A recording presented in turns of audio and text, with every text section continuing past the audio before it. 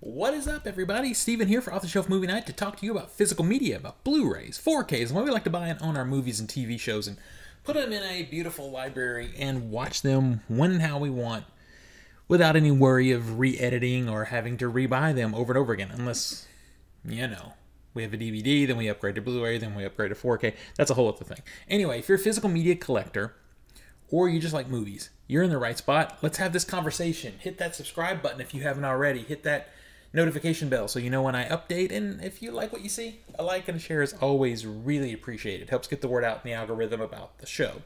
So I've been off for a while, probably almost a week. I was off for the Turkey Day holiday. I hope you all had a great holiday as well.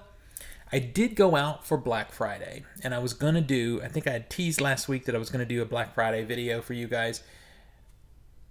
I didn't do that. And it's because, to be honest with you, Black Friday in general for me was underwhelming. If you want to see the Black Friday, I did do a couple of Black Friday videos.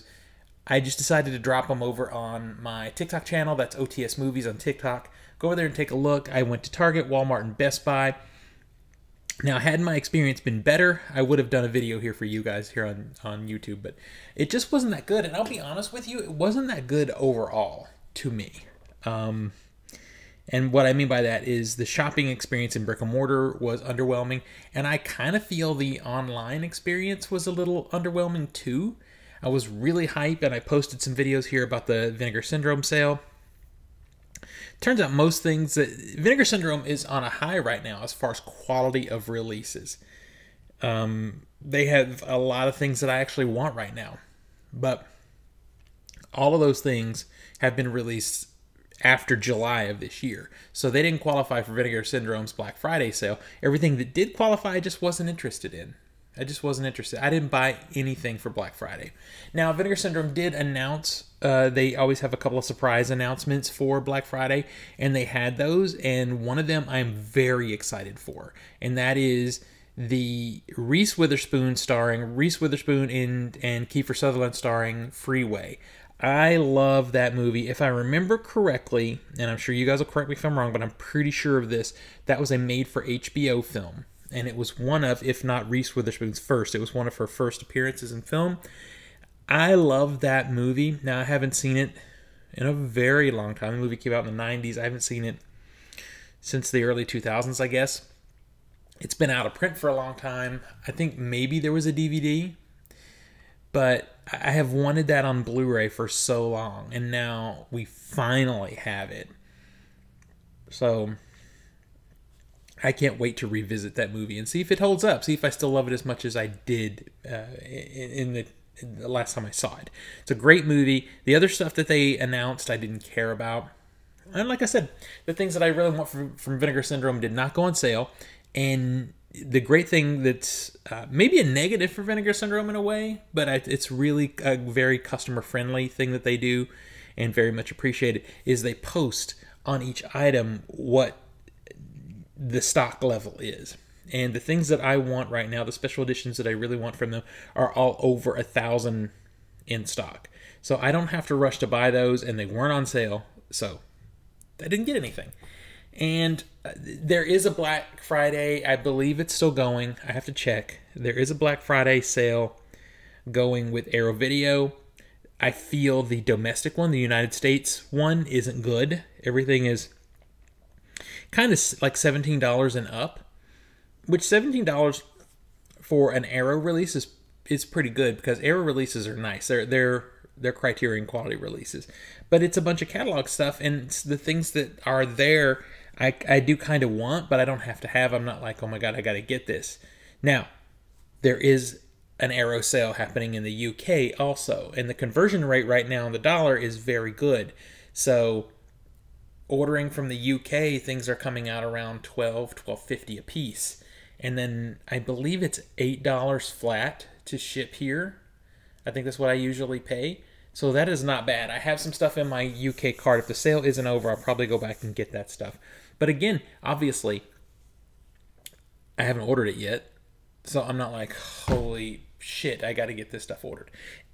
Anyway, to the good stuff, and the reason this video is actually happening. It's a very short video, but I'm back on track now. holiday, until Christmas anyway. So there are going to be a lot more videos coming, but I did want to share with you what I did find on Black Friday. I did find a total of 4 films. I bought 4.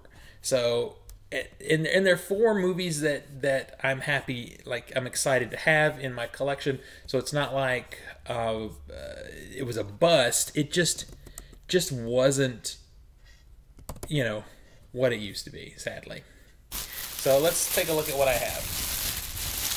And spoiler alert, they all came from Best Buy. They all came from Best Buy. So first film that I did pick up, and this is a redemption for me, this movie, because I went to buy this last year. I wanted this on Black Friday. I wanted to pay $10 for it. It sold out at Best Buy before I could get to it, and I just decided I'm not buying it because it shot back up. It doubled in price after the holiday. And I decided I'm going to wait because I bet it's on Black Friday next year. It was, and I did get it this year. I did get it. And it is the 1994 classic, The Shawshank Redemption, with Tim Robbins and Morgan Freeman. It's a Frank Darabont film. I love this movie.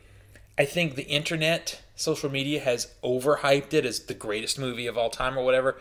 It's not that, but it is a really, really good movie. And, one of Frank Darabont's best. I can't believe I still got it with the slipcover a year later. Very excited to add this one to the collection. Is my microphone syncing? Is that the issue here? So I did get the slip. I've already... See, there's nothing to see in here as far as the 4K and the Blu-ray. It's just basic. There's no pictures or anything. And of course, this is studio release, so obviously no double-sided art or anything like that. There are extras on here though, and all the reviews that I've seen of this 4K presentation are stellar. So I'm happy to finally have this. I can't wait to watch it. I'll be watching this very, very soon. I do love this movie. I do love it. And I got it for $10 at Best Buy, so I'm really happy about that. All right. I only have one more thing technically to show you, but as I said, I got 4 movies. So let me show you what I got. This didn't come with a slipcover, and I'm sad about that, but it is what it is. This is the Sam Raimi Spider-Man trilogy. Now, it came out originally in a really nice super edition for like $80. Then it came out again in a more standard edition like this one for $50, but I just kept thinking I can get this on sale. Or I can find all 3 of these movies individually for like $10 a piece and get out with about a $30 spend. This was $25, I think, on Amazon and also at Best Buy, and that's where I got it, at Best Buy. This might be a hot take, might not be. I don't think it is, but Spider-Man 2, Sam Raimi's Spider-Man 2, is still the best Spider-Man movie ever made. It nails the character in ways even the new Tom Holland movies don't. The Tom Holland movies, he's overpowered a lot of times. He's got too much access. Peter Parker is supposed to struggle. He's supposed to be very lower middle class. That was what always made him so relatable to me as a kid myself. And this Spider-Man 2 really nails it. So on the inside, we just have some pretty basic 4Ks. I'm thankful that they aren't stacked. It is on a hinged thing here. Wow. All right, so I'm leaving that in because that's how these releases go sometimes. At least it's not stacked. At least it's not stacked. It looks okay, though. It looks okay. We survived. And, of course, it would be the best one in the set, Spider-Man 2. I'm curious to revisit Spider-Man 3, though. I really want to see if it's really, really as bad as I remember it being. Spider-Man 3... if I remember right, did have some good moments in it, but it just had some really cringe moments too. So of the 3, I think I'm most excited to revisit that one because I've seen it the least. The Spider-Man 1 and Spider-Man 2, I've seen a lot. So you guys, that is literally my entire Black Friday haul. That's it. 4 movies. One box set and 1 individual movie. I did set out to buy more, but there just wasn't the selection this time. There just really wasn't. There was one other that I was tempted to get, and it was Min, the Alex Garland movie, A24 release. I know that movie is very divisive. I don't think it's nearly as bad as the people who say it's bad believe it to be. I think it's misjudged. But, and again, it was $7.99 on Blu-ray, but I just feel like A24 may do a 4K release of it. And I would definitely want it on 4K if it came out that way, because it is, regardless of what you say about the story, it's a beautiful movie to look at, and I would much prefer to have it in 4K. So I passed, but I did hover at Best Buy for a bit and think about it, because that's $7.99. That's a great price for that movie. And there were other movies that were really good price. The Unbearable Weight of Massive Talent was also $7.99 for the standard release. I think the Steelbook was even there. The 4K Steelbook, I think it was like $15, but I've had that for a long time. So that's the bane of the existence of a collector. You know, if you were just getting into collecting, there were plenty of really good titles, good catalog titles, but it was all stuff that I had. I was hoping there would be a reasonable sale on Top Gun Maverick. I know it's a fairly new title, but I was hoping maybe there would be a discounted 4K, but there wasn't. I will end up with Top Gun Maverick at some point, but I'll buy that one for $10. That's just, I don't know, for some reason, that's the number I like for certain movies, and that's what I like for Top Gun Maverick. Anyway, what did you guys get for Black Friday? Did you end up buying anything from Vinegar Syndrome or Shout Factory, Scream Factory, any of that stuff? Let me know in the comments. Talk about your pickups. And let's watch for the next Christmas sale. There'll be some more sales between now and Christmas, and maybe we'll still pick up some stuff.